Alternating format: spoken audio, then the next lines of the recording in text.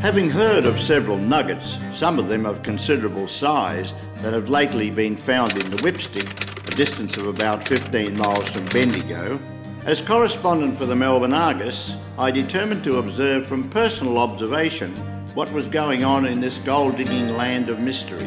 We descended the hill and plunged into the bush. Here onward we went over a flat and up a range, down into the valley below and up the opposite range, and so on mile after mile. Everywhere was quartz. Quartz in the ranges making them snow white and constantly cropping out in large masses. Look which way you like, tread which way you please, everywhere you encountered quartz. In the present unsettled state of the diggings, it is the utmost importance that proper information should be given to the public respecting the diggings, more especially new rushes. And having come here with a mob of 14 and sunk holes in every part and rambled for miles through the scrub, I have no hesitation in saying that is a complete shicer. As to the wand of water so much talked about, I cannot see it, for there are no piles of wash dirt stacked as I expected to see. In fact, there's none worth stacking. And it is a crying shame for interested parties to spread reports to delay the hard-working digger to leave where he can probably make tucker.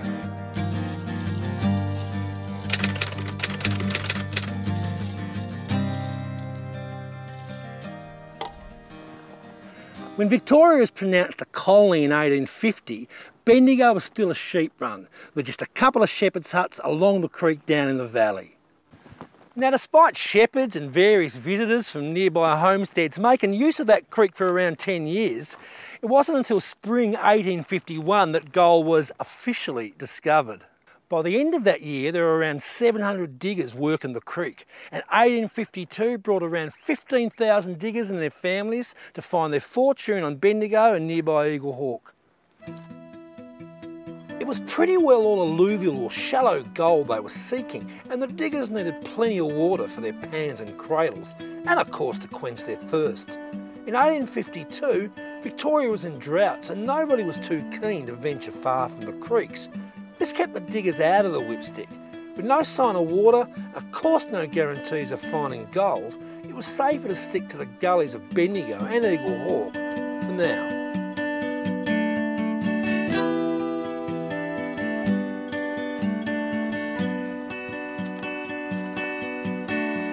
That didn't stop a few more adventurous types though trying their luck on the periphery of the Whipstick, including here on Whitehorse Gully, the site of some pretty impressive finds in 1852. There were some large nuggets found here, including one they called the Dascum, a whopping chunk of gold weighing 10 kilo. Another nugget called the Victorian was found by a young bloke from Kilmore who apparently fainted at the sight of it.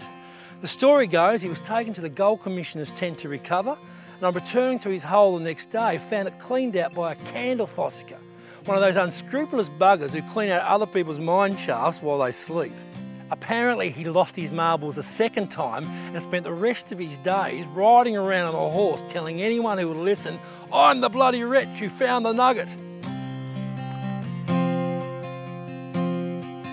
I jumped ship off Hobart Town, 'cause it was not sailing this way to fields of gold where dreams come true. Nothing would Here on Lightning Hill, just above Whitehorse Gully, diggers must have looked out over the Whipstick and wondered if hidden beneath its dense scrub and ironbark forest there wasn't another rich goldfield like Bendigo or Eagle Hawk. So buy me a drink, boys, and I'll tell you my tale of ironbark and blind and white quartz out in the Whipstick north, out in the Whipstick. The rushes of the Whipstick didn't really begin until after 1855. Even though around Bendigo and Eagle Hawk, most of the gullies had been well and truly worked out when it came to surface gold by early 1853. More and more diggers were leaving, And for the ones that stayed, most were lucky to make tucker. That is, find enough food to feed themselves. As for out here in the Whipstick, most of it looked the same. A man could easily get lost out here.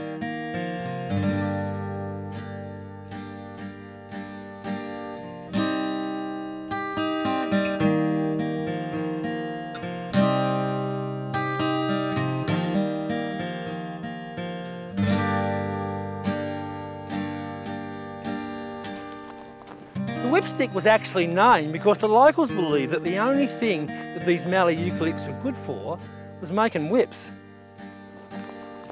Another deterrent was the absence of any natural water sources out here. It's not hard to imagine how easily an ill-prepared digger could have perished as he floundered around searching for gold. In fact, of the early diggers venturing out into the Whipstick, nobody can be sure how many were destined never to return.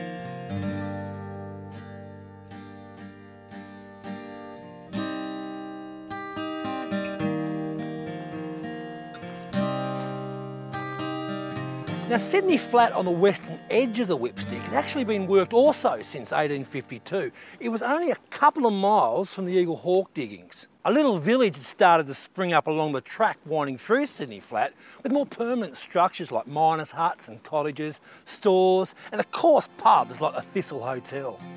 The Thistle Hotel, situated on Sydney Flat, fronts the main road to the Whipstick diggings and has an undeniable position for a good business.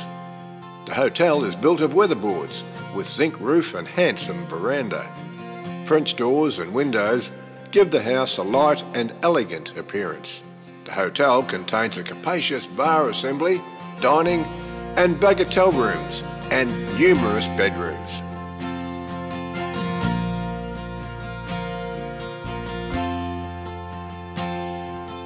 Now, there's a couple of stories about how Sydney Flat was named.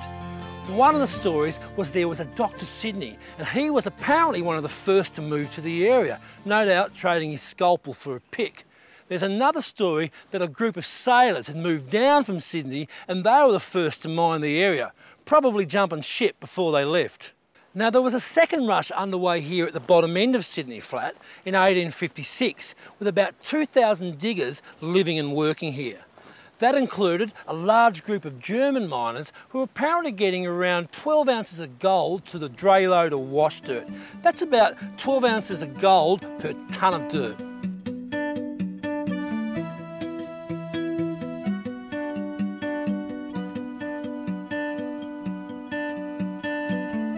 Now, water was always a problem. Of course, you needed it to wash the dirt and clay away, but with no natural waterways, diggers often had to pile their wash dirt up next to their claim and wait for rain to come so that they could wash it.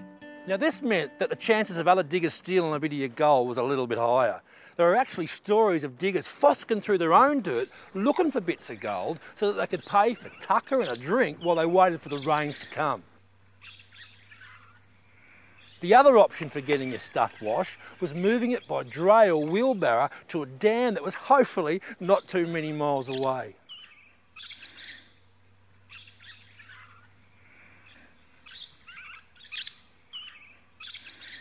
Now, you would be charged for the use of this water and the use of the puddling machine, like this one that was once run by a bloke called Quinn on Sydney Flat. Puddling machines need a lot of water, and Quinn would have carved out the large dam above the puddler to make sure he had plenty in storage. The puddler was lined with timber and the wash dirt containing the gold was loaded into the puddler along with plenty of water. A horse pulled a kind of rake around and tried to break up the clay and dirt, allowing the gold to drop to the bottom. The worthless dirt and clay will have mixed with the water and be drained out, leaving the gold-rich gravel at the bottom of the puddler. This was then panned or cradled to get rid of the remaining rubbish, leaving just the shiny stuff.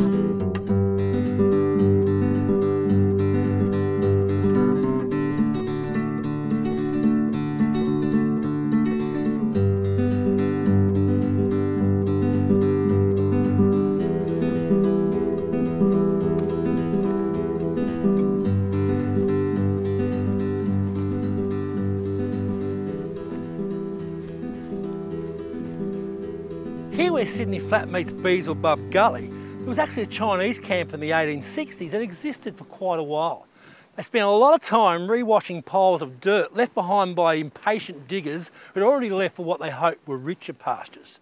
Some of the Chinese had pulling machines and they removed large amounts of surface dirt for treatment. Their income would have been pretty small and life very rough for these Chinese diggers. One young fella, Su Kung, he rigged up a crude gallows over a shallow 10-foot hole and he hung himself. It's sad to think that things got so bad out here that he ended his life so far away from his family.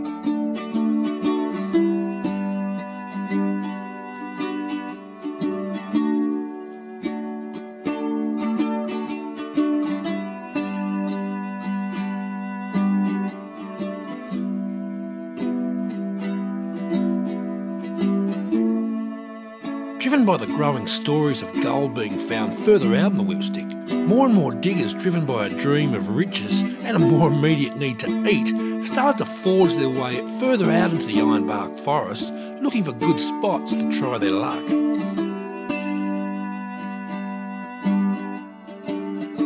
Now I'm in a little village called the Whipstick village, which was the site of one of the first gold rushes into the interior of the Whipstick, on nearby Scotchman's Gully. Now of course there were no roads, just a couple of tracks, one from Sydney Flat and the other direct from Bendigo from a spot called Ironstone Hill. Although we know that small parties of diggers were sinking holes in the area as early as 1855, it wasn't until early 1857 that a population here reached around 1200. The gold was patchy like everywhere else on the Whipstick, and although some of the diggers did alright, most of them struggled to make tucker.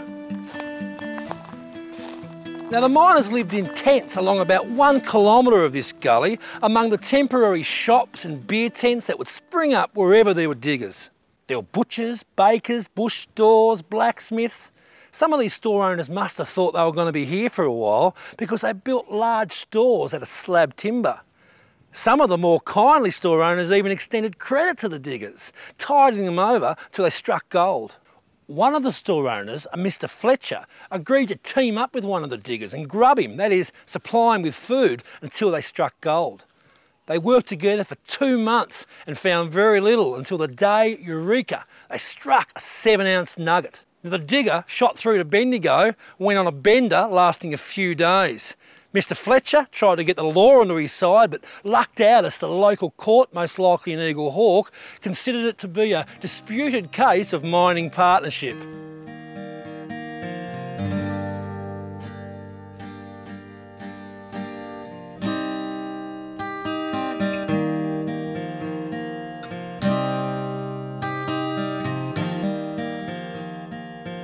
Of course, lack of permanent water was a problem here just like it was everywhere else in the Whipstick.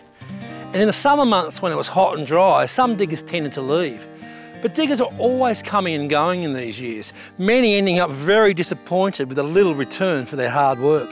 Sir, we must beg of you to contradict your statement that there is plenty of water on the place. It is a most villainous statement, and myself and 50 brother diggers, not that one could not do it, intend giving your reporter, if we can get hold of him and bring it home to him, as sound a drubbing as his villainous lie deserves. These false statements cause men to leave comfortable home, to face and contend with disappointments and perhaps misery. There is no water here, not even to wash a shirt with. Now it's ironic that in the same edition of the Bendigo Advertiser, where the letter from the disgruntled digger appeared in, there was another story about a nugget weighing 370 ounces that was found on Scotchman's Gully was also included. Now that nugget was later offered as the main prize in a raffle, believe it or not. Now the original camp hotel was built in 1857 of wooden slabs for a Mary Deeming, who many knew as the Queen of the Whipstick. Now Mary was a very smart lady, and not only did she do very well out of the original hotel, she also had a dam built at the head of Scotchman's Gully, where she installed a puddling machine, which was also a very tidy sideline. All was well until the summer of 1861, when Mary, answering a knock on the door around 9 o'clock one night, was confronted by 4 armed bandits. They knocked her to the ground with the butt of a pistol, dragged her inside and tied her up. Now the bandits had control of the hotel for several hours, including tying and beating up another 5 diggers who'd called in for a drink. They got away with several ounces of gold, grog and groceries, and they were never heard of again, never caught. Now Mary, understandably, was pretty shaken up, and the following year she sold the hotel to a John Dolman, and Mary moved away from the Whipstick. It was John Dolman who replaced the original hotel with the one you see today in the mid-1860s.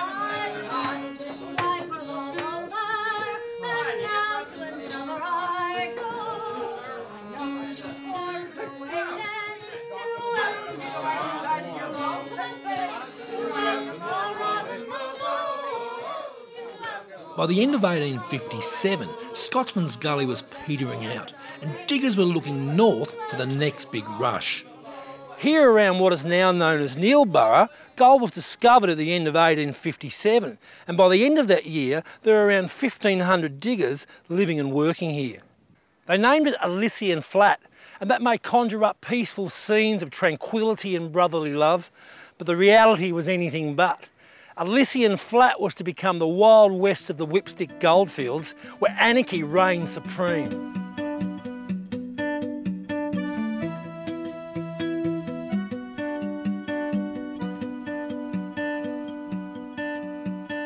The few water holes there were around Elysian Flat were soon exhausted as more and more miners started sinking holes. Again, unless the diggers were willing to wait for rain, they needed to arrange to have their wash dirt carted about 3.5 miles to be treated, and that cost them 15 shillings a load.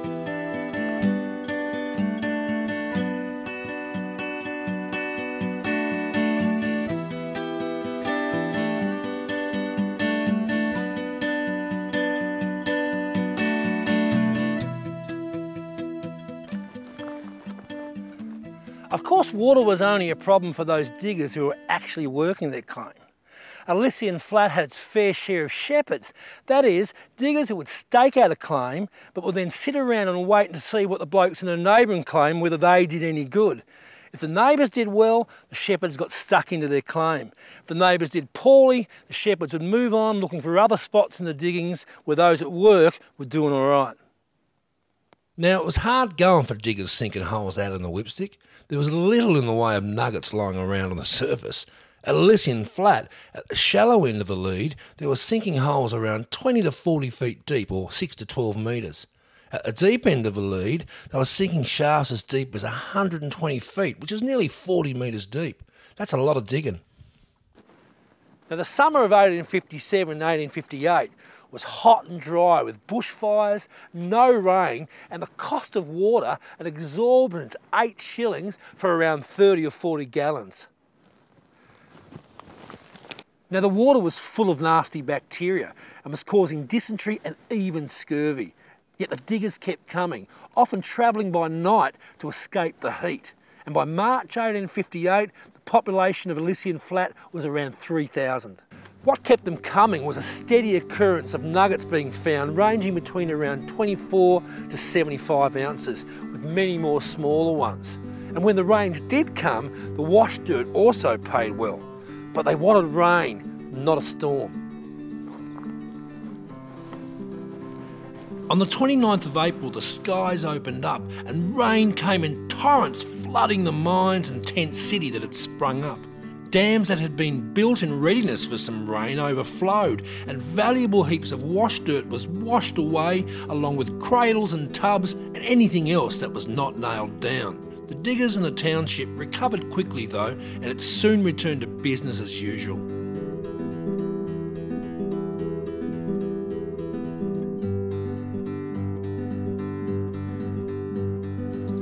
Now, even though there were several thousand diggers and their families living and working on Elysian Flat, there were no permanent policemen stationed here, which of course made it a dangerous place to be. 2 or 3 times a week, perhaps a couple of troopers would ride over from Myers Flat, have a little bit of a look around, but that was about it. Now, the law-abiding citizens of Elysian Flat appealed for better police protection, but to no avail. And Sunday was a day for recreation in Elysian Flat. And when I say recreation, I mean bare-knuckle fist fights in the streets and the hotels. One Sunday, a man was killed in one of those fist fights. The following Sunday, another poor fellow named Blake had his head caved in by a pick handle.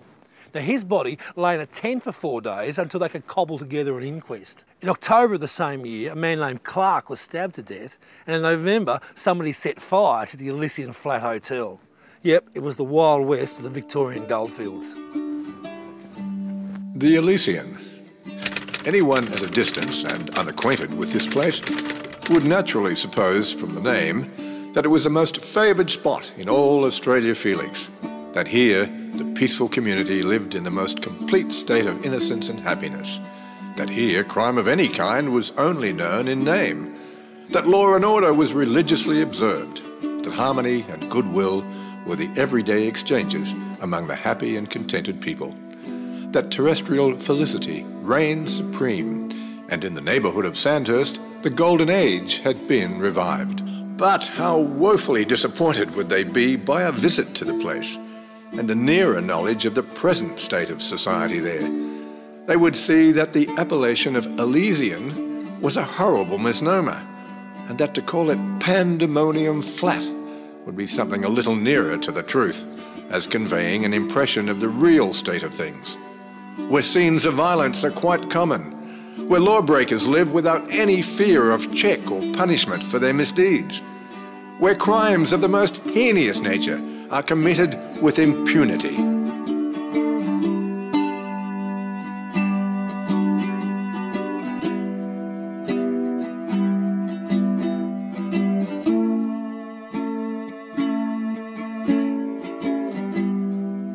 Now here, just north of the Whipstick village on the way to Elysian Flat, is Flagstaff Hill. And it was so named because once there was a red and white flag flying here by day and a lantern by night, both here to guide lost diggers back to civilization. Now this came about at the insistence of a local identity who once lived out here called Whipstick Bob. Now Whipstick Bob was a great bushman, and he was usually responsible for finding the lost souls out here, dead and alive, in the scrub. On one occasion when he found a body out in the scrub, he ended up having to pay for the funeral as well. One poor fella managed to survive out in the Whipstick for 3 weeks. Amazingly, he was coming from Adelaide to Bendigo to try his luck when he found himself lost in the Whipstick.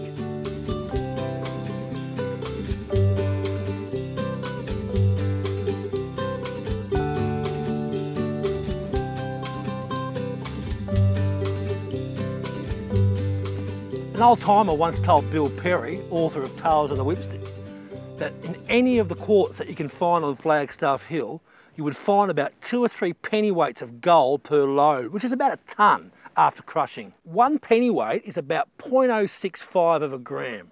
At current gold prices of about $45 a gram of gold, that's about $30 for cutting out and crushing 1 tonne of quartz. No thanks.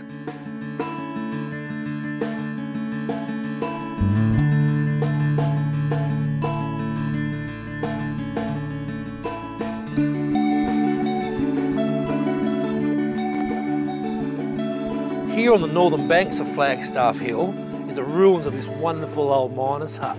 Now on the inside, it measures around 3 metres by 3 metres, and the walls an impressive 1 foot or 30 centimetres thick.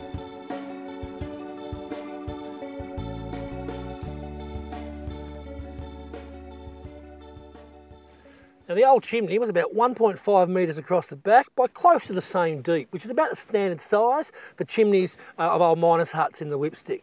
But look how thick the back of this chimney is, at least 2 foot thick. I reckon once they got the fire going and these old stones warmed up, once that fire went out, I reckon they stayed warm for days. There's actually quite a few ruins of old foundations throughout the Whipstick, but if you weren't looking for them, you'd walk right past. And when you look at these old huts, it's tempting to think that they built the walls a couple of metres high and then stuck the roof over the top and it was nice and spacious. Well, that's not how they built them at all. The walls tended to be about 2 or 3 feet high, and then they put the gable. And even though people were a little bit shorter in those days, I reckon that the only place they would have been able to stand up would have been in the middle of the hut. Now the gable itself would have been saplings or light, small trees, anything that was nearby and handy that they could, turn into a gable and tie down. And then the roof, well, it could have been tin if they were really lucky, canvas, and if they weren't and they had to find what was around, maybe bark and branches, put in over the top of each other, piled up to keep the rain out, keep it warm so that fireplace was able to do its job.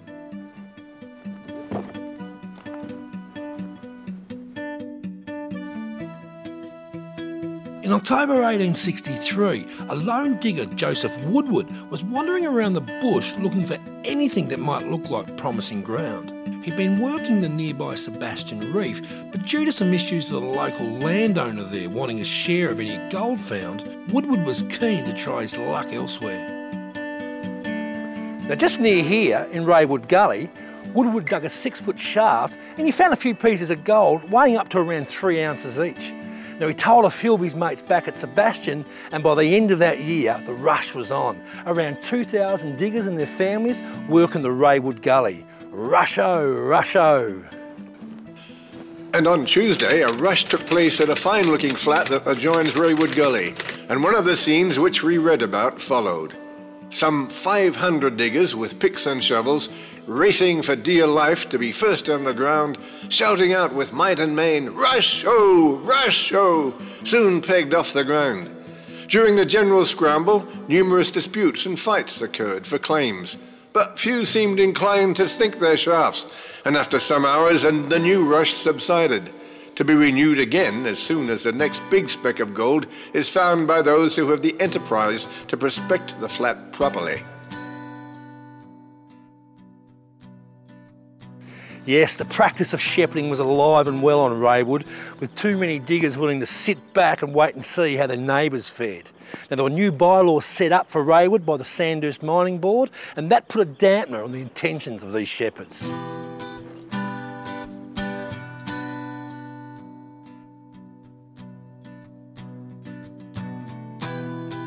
There was plenty of gold still being found on Raywood Gully though, and the diggers kept coming.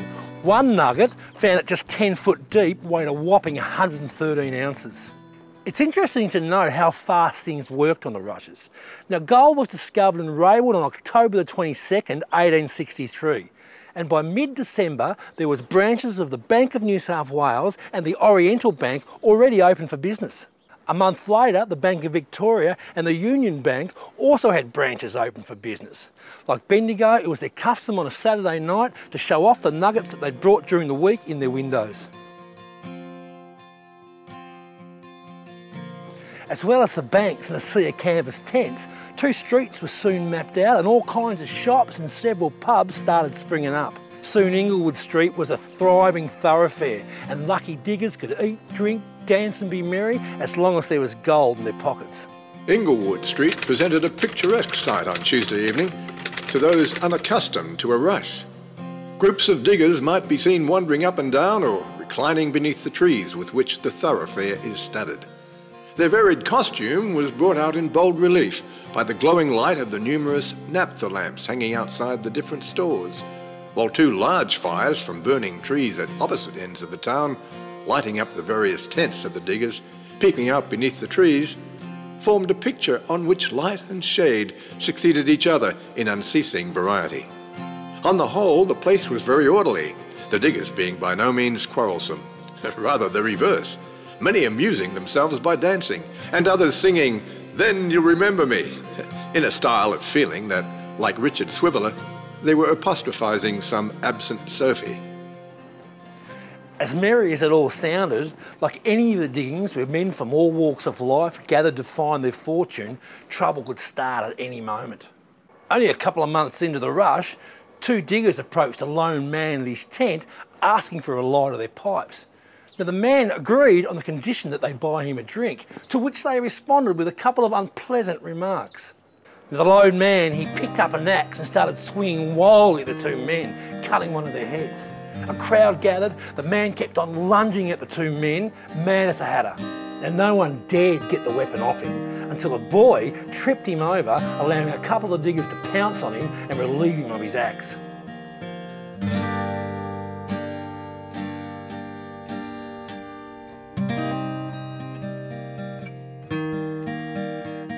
Here along Myers Creek on the western edge of the Whipstick, once upon a time, this was the location of one of the wildest rushes ever to happen around Bendigo.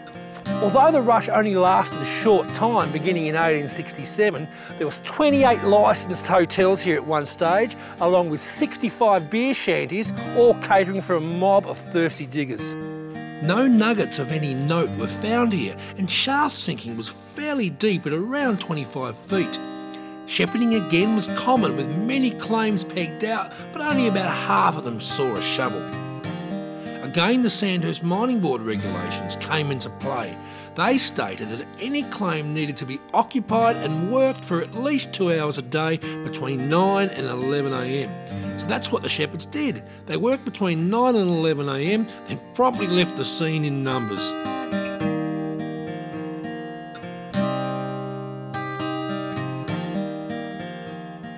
By July 1867, there was close to 2,000 diggers working here, and by all reports it was a dog's breakfast, with tents and temporary stores and beer shanties all set up in the mud as close as possible to the diggings.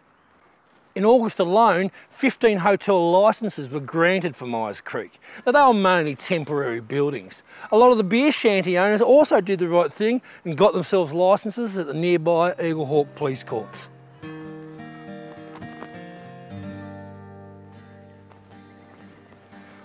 One of the applicants was a 10-year-old boy. His father, who was the owner of one beer shanty, didn't think he could own two, so made a second application in the name of his son. Unlike Elysian Flat, a police station was soon erected here, but it did little to improve the nature of the Myers Creek village. There are 6 or 7 dancing saloons on the Rush, all of which are extensively patronised, and 2 of which might be characterised as dens of infamy and harbours of prostitutes. Shortly after midnight one Sunday night, a drunken row broke out in the dancing saloons, during which a man had his arm broken and most filthy language indulged in. Apparently, there was occasional discord among the dancing girls. One Friday afternoon, 2 young women were engaged in a verbal battle outside Schuller's dancing saloon, which developed into a pugilistic encounter. One of the actors in this disgraceful exhibition appeared before her opponent in a half-dressed state. Before the conclusion of the melee, a large crowd had gathered, and a ring was formed in orthodox style. During the fight or row, one of the Amazons divested herself of what little clothing she had on and appeared before her audience in a state of nudity. At its peak, there were around 4,000 diggers working the Myers Creek diggings, including 500 Chinese. Now, there were often fights with the Europeans as they attempted to use muscle to push the Chinese out of paying claims. On one occasion, a few blokes tried to peg off part of a claim owned by the Chinese. Now, the Chinese fought back pretty hard and they hung on to their claim. Another known trick a few less scrupulous diggers would use if they found themselves with a shicer, that is a claim with little or no gold, is what's called salting the claim. Now, the digger, in trying to sell his claim to an unsuspecting new chum, would add a little gold or salt his pan with a little gold to try and make his claim look richer than what it was. Unfortunately for some, this worked as often as it failed.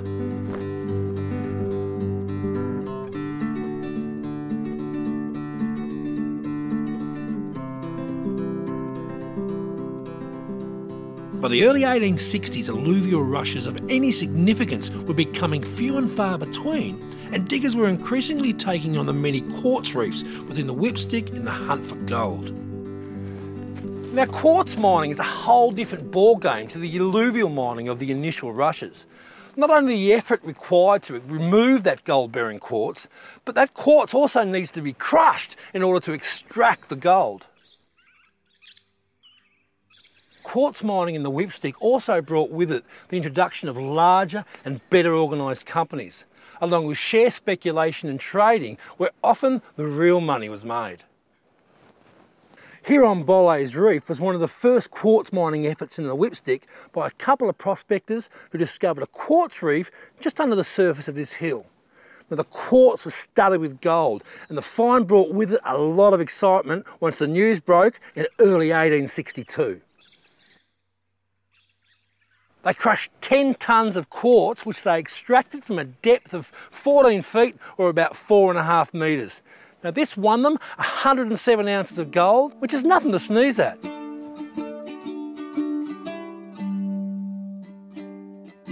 They would have needed to cart the quartz to be crushed, possibly at nearby Old Tom's Gully, and the work would have been far from easy. Bollet's Reef was later reported to have failed to live up to its initial potential, and by mid-1863 was pretty much deserted.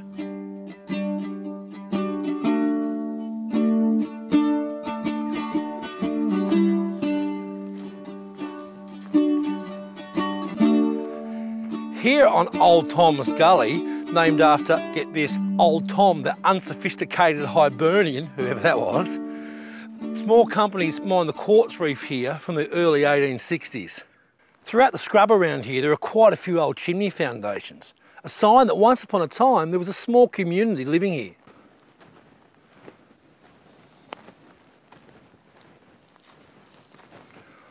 One of the companies, the Derbyshire Mining Company, they employed about 6 blokes and they set up a quartz crushing operation here. Now, as you can see by the mountains of sand all around here, over the next 50 years, there was a hell of a lot of rock crushed here as different companies took turns working the reef.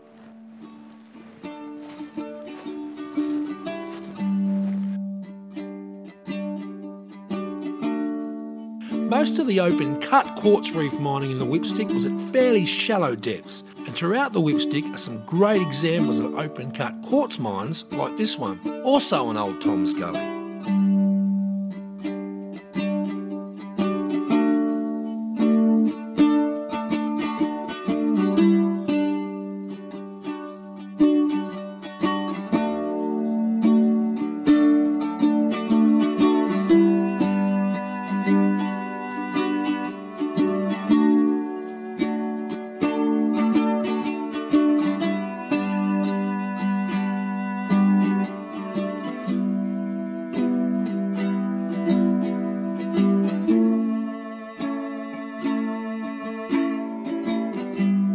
Around Lightning Hill on the southern edge of the Whipstick, larger mining companies started quartz mining here from the 1860s onwards.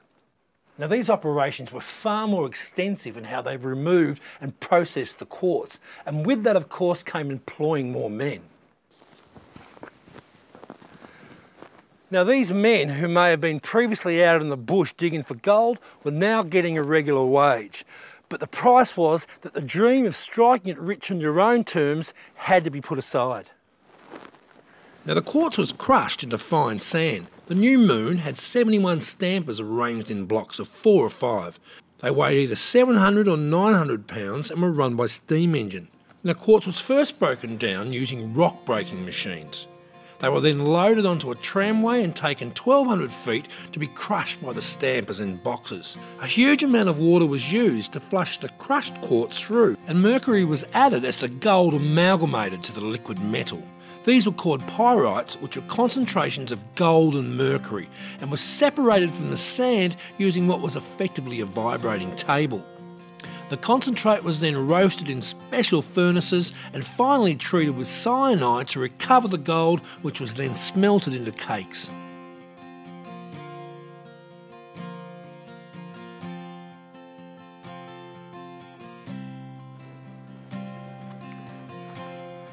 A little further down from Lightning Hill is the Moon Reef, one of the richest quartz reefs in the Whipstick, and part of what was called the Golden Mile. The New Moon Mining Company worked the reef for nearly 50 years, and for a large part of that time was a well-run operation, giving good returns to shareholders for their investment.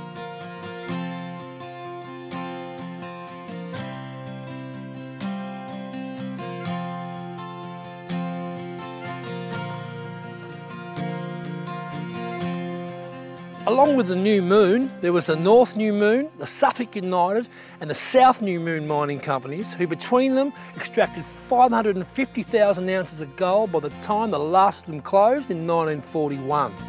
To win this gold, they reduced 1.2 million tonnes of rock to sand. They must have left some very big holes underneath us.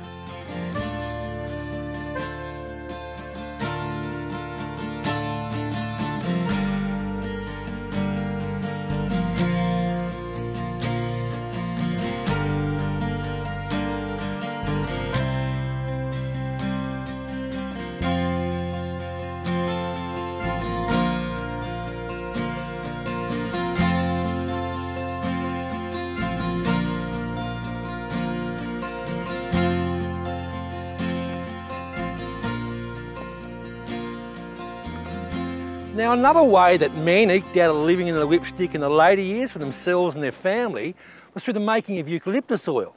Now obviously there are plenty of eucalyptus trees around, and there were small factories dotted throughout the forest, all employing small numbers of men.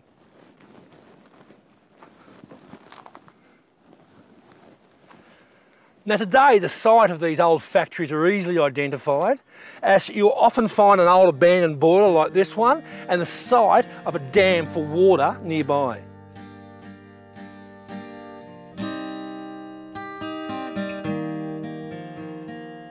Now the yuki leaves were piled high into an airtight chamber or large drum where steam from the boiler could be shot in to help sweat the oil out from the leaves. Cold water from the dam was then added to the chamber before being drained into a separate vat. The oil was collected with the cold water, and as water and oil don't mix, the oil was scooped from the top of the water and then bottled. This industry operated in the Whipstick well into the 20th century, before cheaper overseas produced yuki oil made it too tough for the local producers to compete.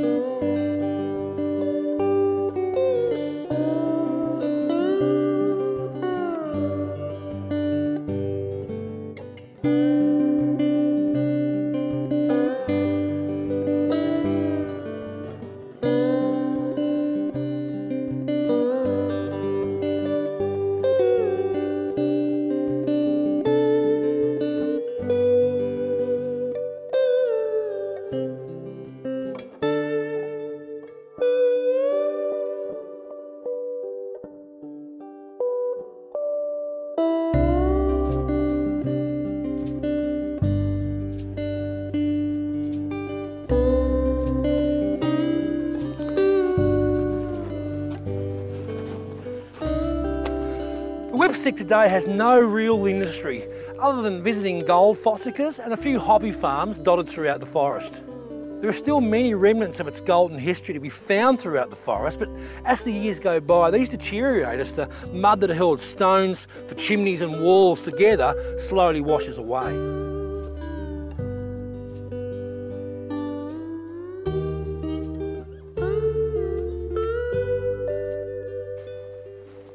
In some parts, like here along Slum Gully, there are many remains of old miners' huts, where, according to one local old-timer who's still with us, was once part of the track from Eagle Hawk out to Flagstaff Hill.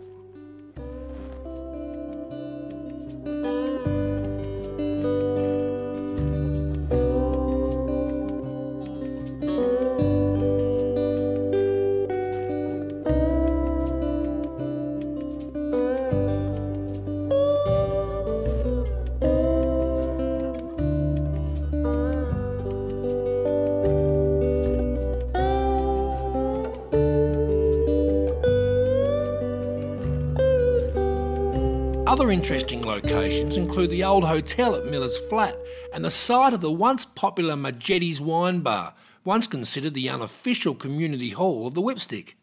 It had a long earthen bowling rink out the front for playing Italian bowls.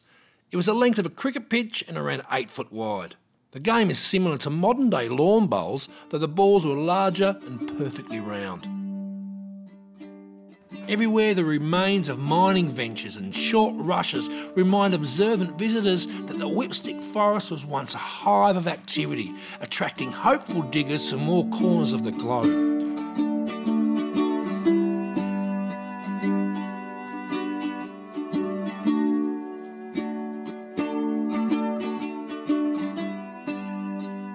The Whipstick no longer contains any wild turkeys, as the first white explorers to the forest boasted of, but it is home to many kangaroos and wallabies who live relatively free of threat among the ironbark, box, yellow gum and mallee bush.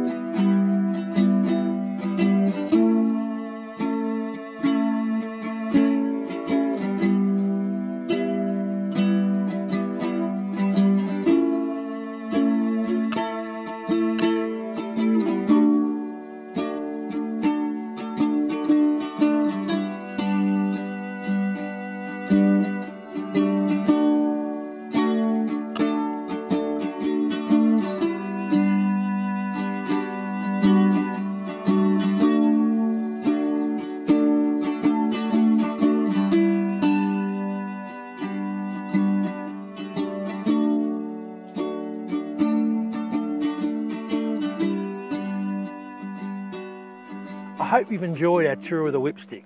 You never know, you might come across me out here one day on one of its many tracks. Until then, thanks for watching.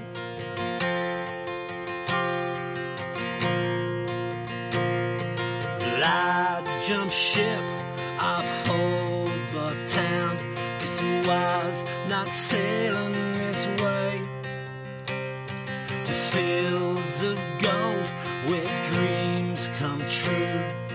Nothing would get in my way. I made it here to Eagle Hawk through means I need not say. I struck gold in the chaos of Red Hill, but I drank it all away. Well, I teamed up with some brother jacks. Well, our claim was on Sydney Flat. Chinese, Germans, Americans too. Van Diemen lags, scars on their backs.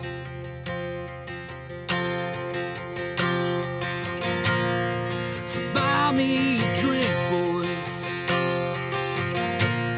and I'll tell you my tale. Vine bark and blind and wild horse, out in the Whipstick. It's north, out in the Whipstick, north of Bendigo.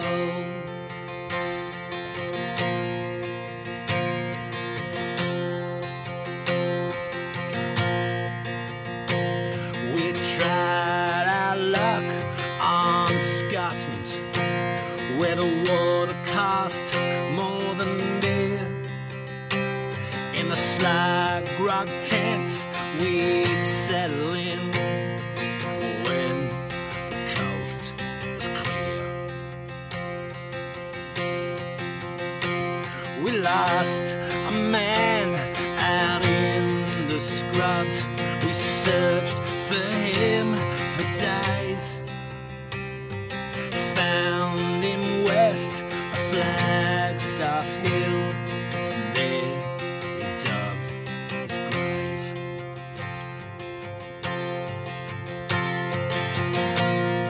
So buy me a drink, boys,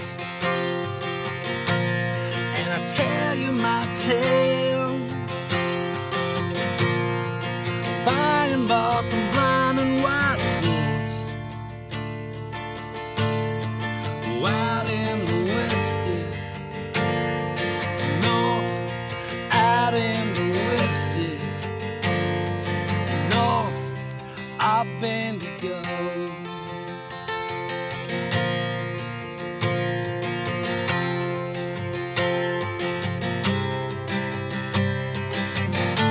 I seen men sell their wives, and others do murder. Is gold just a devil's way, making us servants? And down in those gullies, up on them hills, cursing the luck that don't change, praying it will.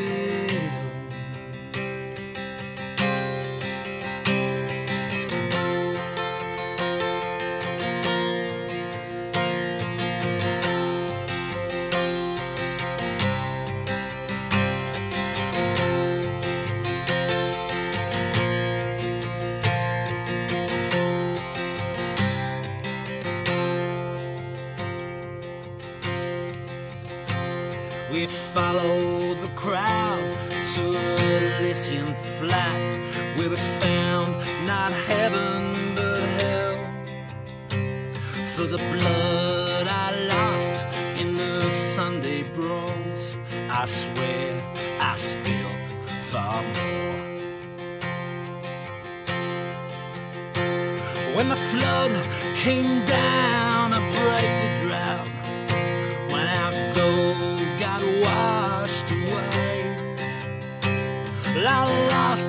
my stomach for a digger's life.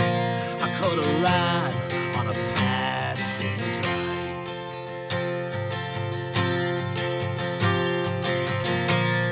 So buy me a drink, boys,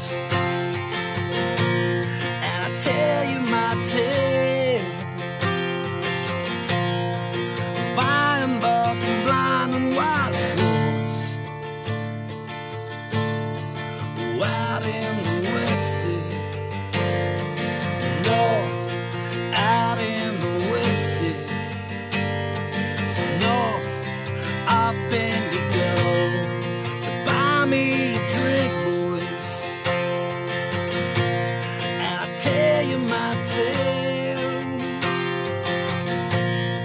of iron buck and blind and wild horse. Out in the Whipstick, north, out in the Whipstick, north of Bendigo.